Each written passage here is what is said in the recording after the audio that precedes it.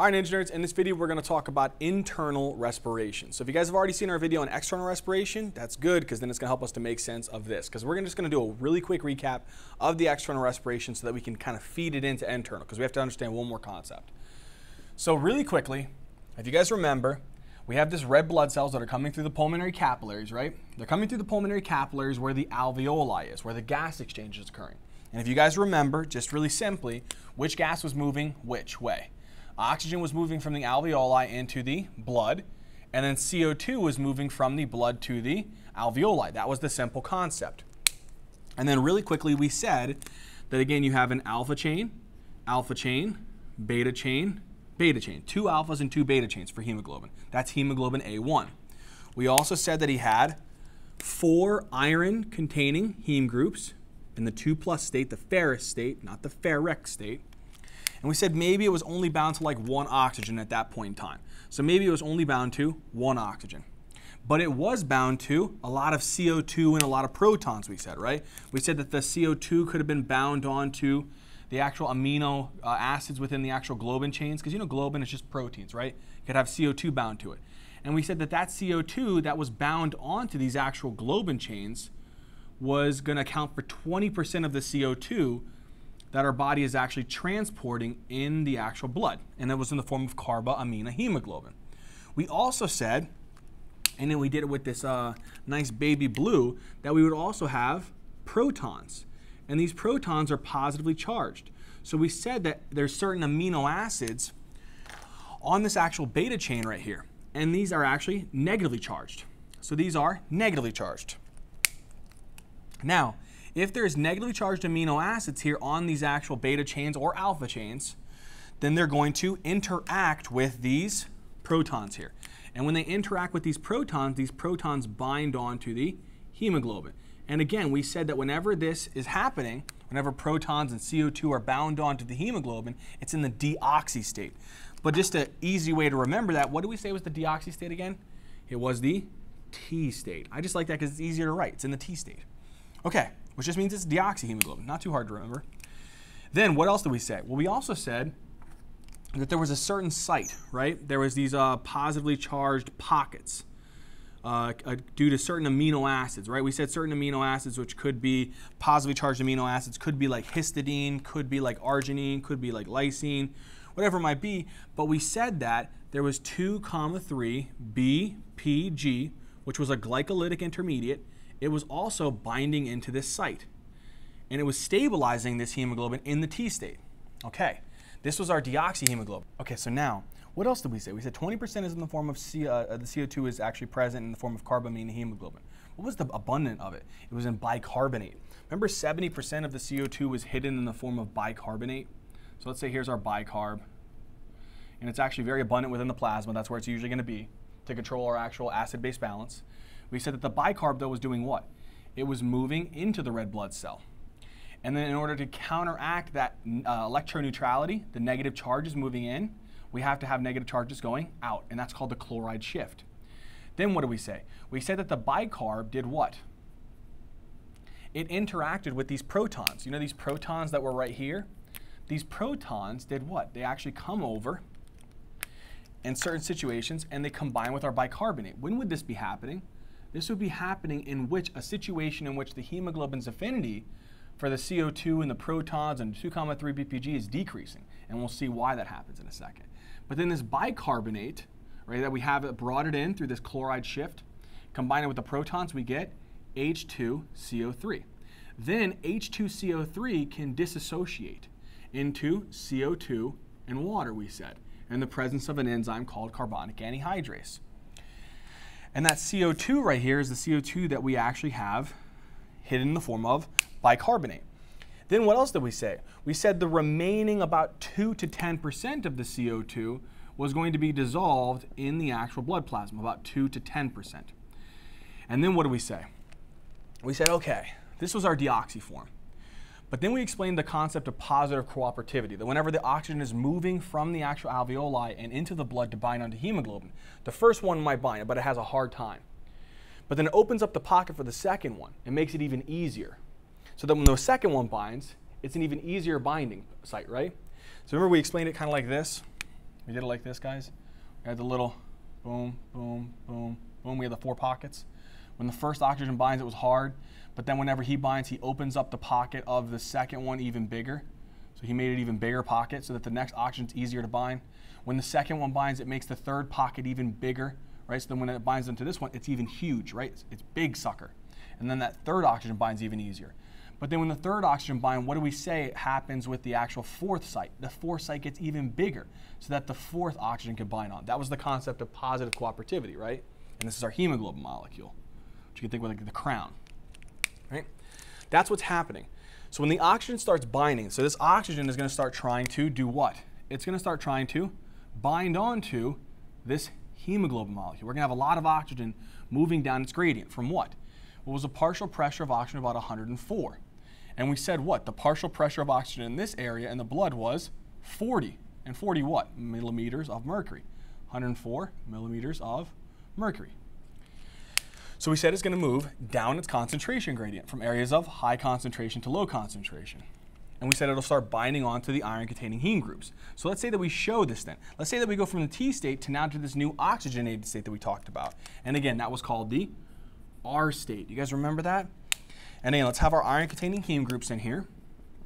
Iron-containing heme group, iron-containing heme group, iron-containing heme group. But now in this situation, a lot of oxygen started binding. Remember there was the oxygen loading? And then what was happening? The CO2 was being unloaded. The bicarbonate was coming in and getting converted into CO2 to be unloaded. The CO2 that was dissolved was being unloaded. Then what happened? The structure of this hemoglobin molecules changed, and the positively charged moieties weren't exposed, so 2,3 BPG couldn't bind, right? So now let's show how all of that happens here. See that CO2 that we had over here?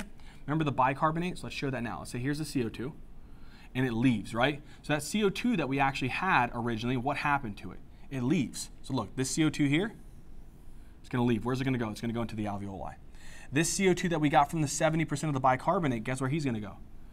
He's also going to go to the alveoli. This CO2, that 2 to 10% of it is actually in the dissolved plasma, he's going to go into the alveoli. So all of this CO2 moves from the blood into the alveoli. Now the question is, what is the normal partial pressure of CO2 in the alveoli? Remember we said it was about 40 millimeters of mercury? And then what did we say it was here in the actual blood? We said it was only a little bit different. It was like 45 to 46. So we said, oh, that's not a big gradient. But what did we say? CO2 is 20 times more soluble in the plasma and the alveolar fluid, so it's going to easily move. So CO2 starts leaving the hemoglobin and going into what? Going into the alveoli. Now, when he moves from in this direction, now we have to understand something.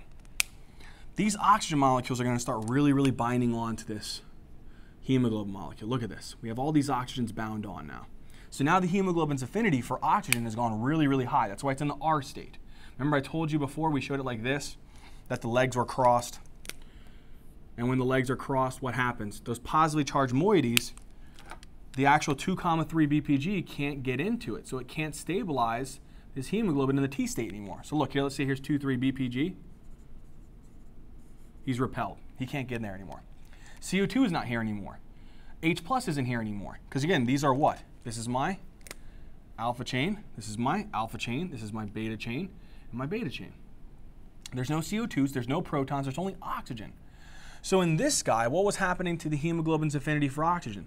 Hemoglobin's affinity for oxygen was decreasing. Decreasing affinity. Over here, the affinity for oxygen is increasing. So then in this deoxy state, there's a decreased affinity for hemoglobin. In the R state, there's an increased affinity for hemoglobin, okay? And we said in general that whenever the CO2 is moving and being unloaded and the oxygen is being loaded, that was defined as the Haldane effect. Okay.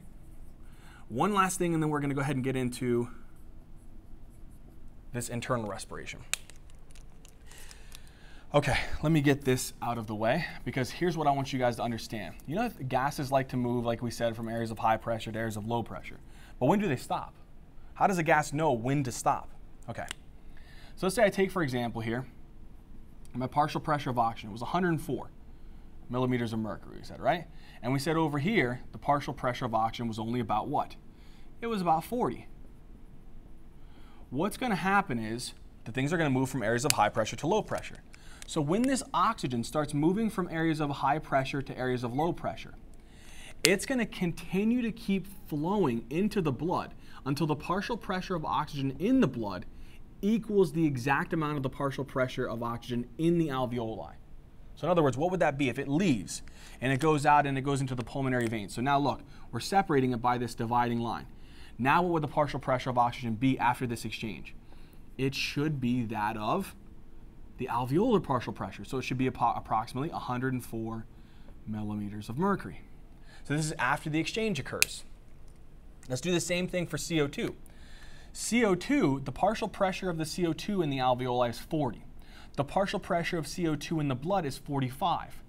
It's going to move from areas of high pressure to areas of low pressure. So as it's moving from areas of high pressure to areas of low pressure, it's going to continue to keep moving until the partial pressure of the CO2 in the blood is equal to the partial pressure of CO2 in the alveoli, which is exactly what? If it moves from 45 millimeters of mercury to 40 millimeters of mercury, and it's going to move until it equals that pressure, it should leave out at what? The partial pressure of CO2 should be approximately 40 millimeters of mercury.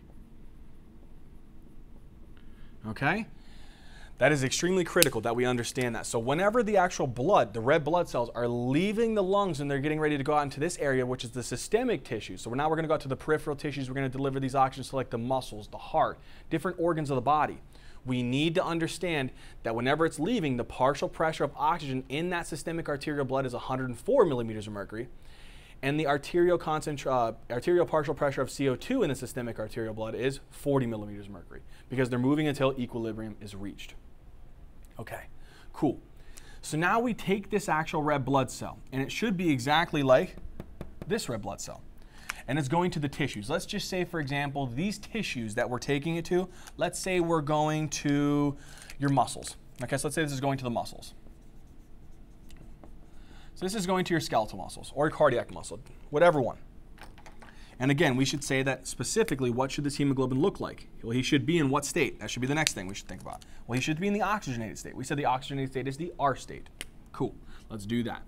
R state, done. Okay, and I like to write R state because it's just an easier thing to writing oxy, hemoglobin. Okay, so now, boom, there's that guy, there's that guy, there's that guy. There's my irons. And now all of these irons should be having oxygen bound to them. So this should have an oxygen bound, this should have an oxygen bound, and this should have an oxygen bound. There shouldn't be very much at all CO2 bound on any of these globin chains. And again, what is this globin chain here called? This is a alpha globin chain, beta globin chain, beta globin chain, alpha globin chain, right? And again, what is going to be right here? You're going to have these. Remember, he's crossing his legs. His legs should be crossed. Okay? It should be crossed, and if they're crossed, what does that mean? That means that these positively charged moieties, those positively charged amino acids, aren't exposed so that 2,3 BPG can't bind. Okay, cool. Now that we have that, this is our oxyhemoglobin. Now, watch what happens here. This is cruel. I get excited about this stuff, I'm sorry. Now the partial pressure of oxygen in our muscle cells at rest, the partial pressure of oxygen should be about 40 millimeters of mercury. Okay, all right. In the blood, it's 104. It's 40. Oh crap, wasn't that the exact opposite in the lungs? Yes, it's gonna be the same exact thing. If you guys really understood what happened back there, it's gonna be the exact reverse over here. But it's a good recap. So 104 millimeters of mercury, 40 millimeters of mercury. Now, if this is 40, what do you think the partial pressure of CO2 is going to be? It's probably going to be the exact same it was over there. It's going to be about 45, 46. Okay, so the partial pressure of CO2 is going to be about 45 to 46 millimeters of mercury. So now, gaining that concept, where would you expect the oxygen, where would you expect the CO2 to move? Well, they have to move from areas of high concentration to low concentration, or in this case, high pressure to low pressure. Well, it's higher oxygen out here, less oxygen out here, it's going to move that way. So oxygen should move in this direction. Boom. Okay. Okay, what about CO2? Well, CO2, the pressure for CO2 is higher out here, lower in here. Oh, it's going to want to move from this area to this area. Okay, cool. So it's going to move from the tissue cells to the blood. That is the simplest definition of internal respiration. Okay, so now we have the understanding of this simplest definition of internal respiration. Now we have to see exactly how this oxygen is leaving and where this CO2 is going. And it's going to be so simple now. Okay, let's keep these oxygens here for a second. We'll come to them in just a second. Now watch what happens with this CO2. Where is this? How is this CO2 coming? Like, where is it coming from the muscle cells? Like, do we just like blast CO2 out from nothing? No. You guys understand that within metabolism, we take glucose, right? So C6H12O6 plus oxygen, right? And technically 6 oxygens. And whenever we break this down, what do we get? We get a total of 6 CO2 plus 6 water. So we have C6H12O6 plus 6 oxygens yields 6 CO2 plus 6 water. And that should help us to understand that this whole reaction here is occurring. This is our cellular respiration reaction, right? Now, as this actual CO2 is being produced from the cellular respiration process, metabolizing oxygen, producing CO2 and water, this CO2 is moving out here from the cells into the blood. When it moves out, you already know what can happen. It's the exact reverse of what happened before.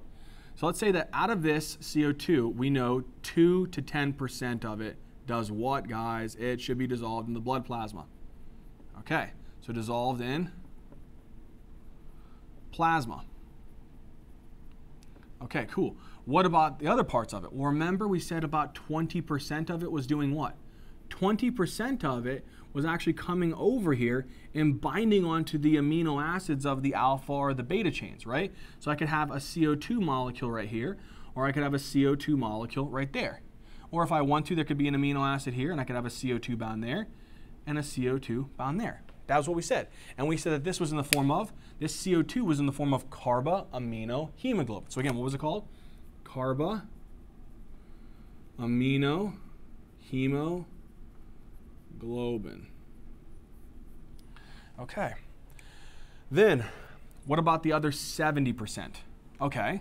The other 70%, if you guys remember, what's going to happen to it? Well, we said some of it can actually get taken into this actual cell. So let's bring the CO2 in here. What is most of our cells containing? Out of these cells, what is the most abundant substance usually in the cells? You know, water is really, really abundant in these cells. So now look at this. So now if we look here, what are we going to have a lot of? We're going to have a lot of CO2. What's going to happen with this CO2? I'm going to combine this CO2 with water. When CO2 and water react, look what happens. I form carbonic acid. But again, what enzyme had to be present in order for this reaction to run? What enzyme is involved in the reversible reaction here? This is called carbonic anhydrase, right?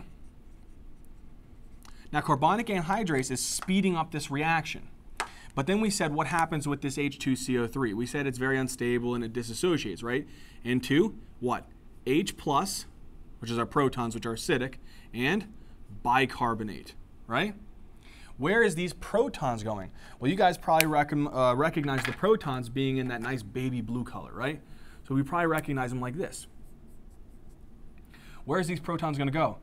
Oh, I remember Zach saying before that there was negatively charged amino acids on these actual alpha or beta chains.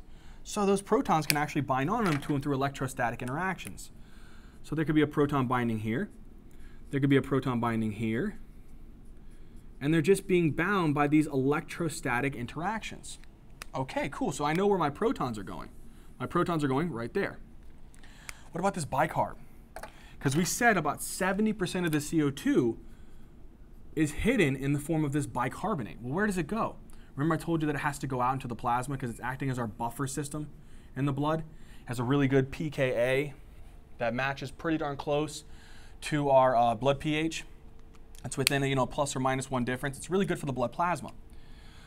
So as the bicarbonate's moving out here to go and control different types of situations with the acid-base balance, what has to come in to counteract that? The chloride. And what is this called again? This is called the chloride shift. Okay. Then what do we say? Okay. When the protons bind onto the different amino acids of these globin chains, and when the CO2 binds onto the amino acids of different globin chains, guess what happens to this hemoglobin? So originally he was in a good structure. He was holding on to the oxygens, right? But then whenever the CO2 bound on, imagine like this, the CO2 binds onto my hip, I do this. Then an H+ binds over here in this hip, and I do this. Then another CO2 binds over here, and I do this. and then an H plus binds over here and I do this, I'm all the way fricked up, right? So because of that, my whole structure is changing. What happens when CO2 and protons are binding on, it changes the shape of the hemoglobin molecule to where it stresses, it puts so much stress on this bond between the iron and the oxygen. And that bond breaks. Because it's weakening it so much because it's changing the overall shape. It's allosterically regulating it. What happens to this bond then? This bond breaks. And what happens to these oxygens? They disassociate, they leave. And where does the oxygen go? Not CO2, oxygen. Where does this oxygen here go? This oxygen that we're pushing out here, these oxygens here, that we're breaking the bonds and releasing out here, it's going to go to the tissues. So this oxygen right here is going to go where? Because this oxygen right here is going to go into the tissues. Same thing like this oxygen. You see this oxygen right here that we were showing with the diagram? So this, what happens again? Whenever CO2 is binding on, whenever the protons are binding on, it changes the shape of the molecule in such a way that it actually strains this bond between the iron and the oxygen, and then oxygen leaves. But then you know what happens? When oxygen leaves, he opens his legs. Okay? So when he opens his legs, what happens to this then? Look at this. Watch this. He opens his legs. Now keep your minds clear. Okay? He opens his legs and look what comes in here to bind. 2,3 BPG. When 2,3 comes in here to bind 2,3 BPG, what did we say it does? It stabilizes the hemoglobin in the T state. So this can't be in the R state anymore. This is now going to be in the T state. And that's what we're going to show over here. So let's represent that quickly over here. Okay, so let's say we only have one oxygen again. And it's bound onto one of these iron-containing heme groups. So here's my one oxygen that I left over. All the other oxygens left. Then what else did we say? We said that we have CO2, remember alpha, alpha, beta, beta. Before the blue was alpha, but it doesn't matter, you get the point, okay? Now CO2 is bound here. We said CO2 could also be bound here. It could be bound to any of these different amino acids, right? And this was 20% of it was in this form. Then what did we say? We said we have bicarb. Remember that bicarbonate? Through that special transporter? That special transporter was doing what? It was moving the bicarbonate from the red blood cell out into the actual blood plasma. And because it was moving out, we had to balance that shift of negative ions leaving, so we bring negative ions in. That was called the chloride shift. Then we said that bicarbonate was coming from what? Well, it was coming from H2CO3. Remember H2CO3? He was breaking down into two things. Okay, so now, this H2CO3, when it gets broken down into bicarbonate, and we also said that it can get broken down into what? H pluses. What do we say happens with those protons? Remember we said that those protons start binding on to these negatively charged amino acids on either the alpha or the beta chains, it doesn't matter. Again, here's our negatively charged amino acids. So if we have those negatively charged amino acids, where are these protons going to bind? They're going to bind right here. And when these protons start binding, what do we say? We said it decreases the actual affinity that hemoglobin has for oxygen. Oxygen unloads. When the oxygen unloads, right, what else did we say? We said the overall structure of that positively charged pocket, the legs open. When the legs open, what else did we say? Those positively charged amino acids in that pocket are exposed for who to come and bind? 2,3 BPG. When he comes in and binds, now this hemoglobin is in what state? He is in the T state, the deoxyhemoglobin state, because the oxygen is going to leave.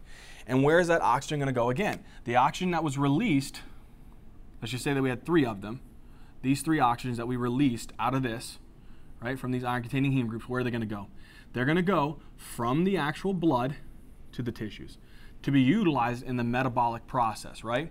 To break down different types of molecules, to produce ATP, and to produce certain types of heat, right? Okay, now, one last thing I need to explain. You know in your tissues are actually, like I already said this, I didn't put it in the equation, but you know another thing that your tissues are also producing as a response to this, besides CO2 and water, you know they're also producing ATP. But as a byproduct from the electron transport chain, sometimes there's a lot of heat released. And if you guys remember something, heat is basically going to be like, we can use it as a measurement of temperature or thermal energy. We're not going to utilize chemistry here, but delta H is the form of our thermal energy, right? Our enthalpy. That is our heat. That heat, we know a concept about proteins. Protein structures change when they're exposed to heat, maybe excessive amount of heat, or they're changing when they're exposed to different types of pH.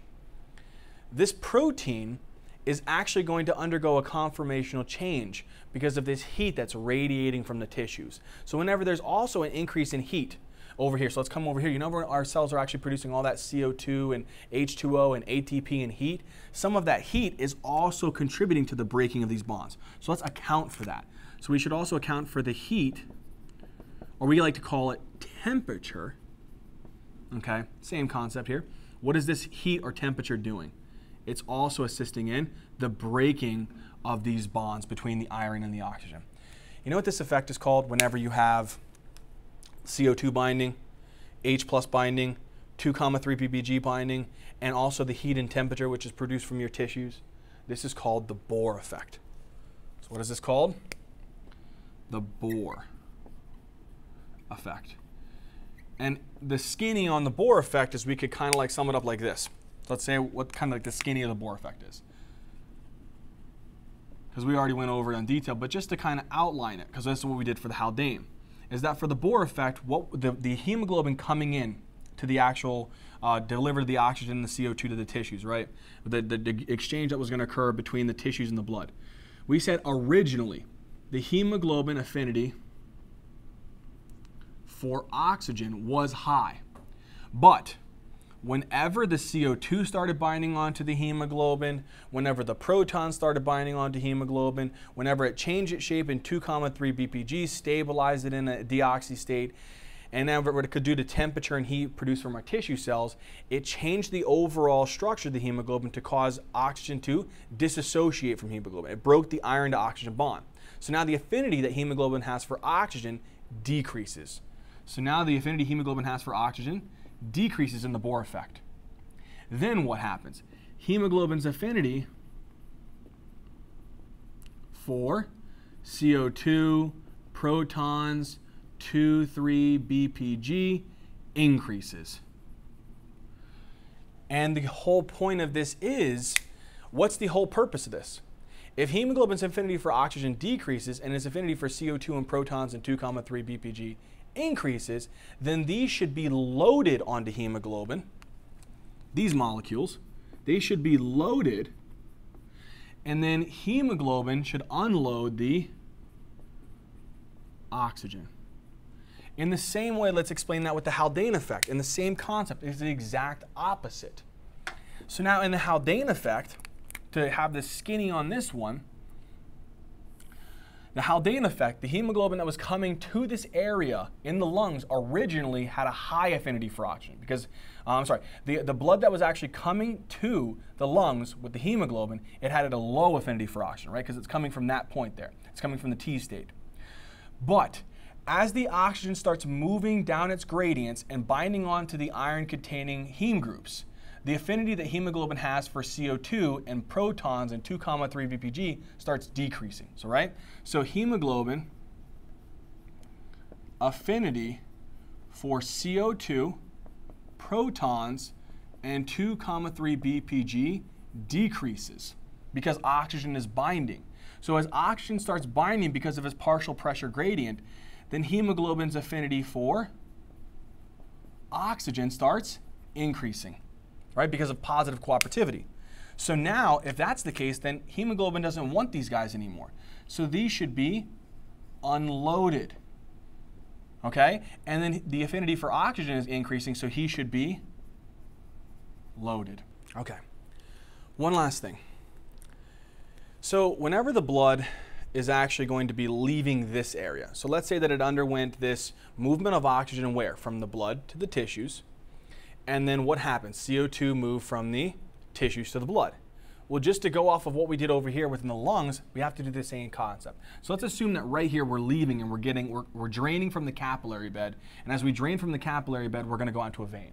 What would the partial pressure of oxygen and CO2 be as you're leaving that area? So now let's look here. Let's say, again, the partial pressure of oxygen in this area was 40, because we're taking consideration that this is resting tissue.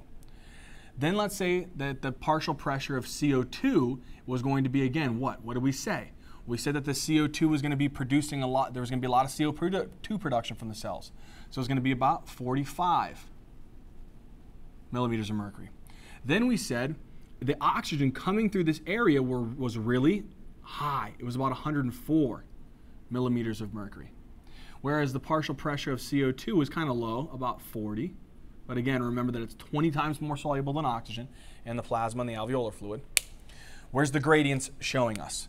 It's going to go from here to here, and this is going to go from here to here. But at what point does it stop? It stops when this happens. Look, so now let's say that it's leaving and it's going into the veins. Let's say, like I represent here, it's going into the veins now. So over here in this part, we're going into the veins. Now, the partial pressure of oxygen in the blood here. Okay, so I'm going to put B for blood. It should be equal to the pressure of the tissues. Why? Because the oxygen should keep moving from the blood into the tissue spaces until the pressure of oxygen in the blood equals the partial pressure of oxygen in the tissues. It's going to keep moving until equilibrium is reached. So now the partial pressure of oxygen in the blood should be 40 millimeters of mercury, but that should be, again, in here in the blood. Then what about the CO2? Well, you know this CO2 is going to be moving from high concentration to low concentration, or specifically high pressure to low pressure. Until when? Until the partial pressure of oxygen in the blood equals that of the pressure in the tissues. So it should keep going down until the partial pressure of CO2 is approximately 45. So the partial pressure of CO2 in the blood should be equal to 45 millimeters of mercury. And again, this should be in the blood. So I can even represent it here if I really want to be very particular so that you don't get confused and think it's out here in the tissue spaces. This should be 40 millimeters of mercury, and the partial pressure of CO2 in the blood is 45 millimeters of mercury. Okay, and then that'll go to the lungs. And when it goes to the lungs, what happens in the lungs? When it goes to the lungs, what do we say? Here was the partial pressure of oxygen in the lungs, right? In the blood, specifically in the blood. Partial pressure of oxygen in the blood. Partial pressure of CO2 in the blood. Partial pressure of oxygen in the alveoli. What's going to happen? It's going to move what? From areas of high pressure to areas of low pressure. Until what? Until when it leaves the actual pulmonary capillaries and goes into the pulmonary veins, it should be partial pressure of oxygen is equal to 104. CO2, though, he's going to move from areas of high pressure from the blood into the actual alveoli. Until what? Until the partial pressure of CO2 in the blood equals that of the alveoli. So it should leave as, in the pulmonary vein blood, as partial pressure of CO2 equaling 40. And that same concept, the blood will come back at 40 and 45 when it undergoes the internal respiration process. All right, Ninja Nerds, I hope you guys enjoyed this video. I hope it all made sense. If you guys did, please hit the like button, comment down in the comment section. We really do look forward to hearing from you guys. And please subscribe. All right, Ninja Nerds, until next time.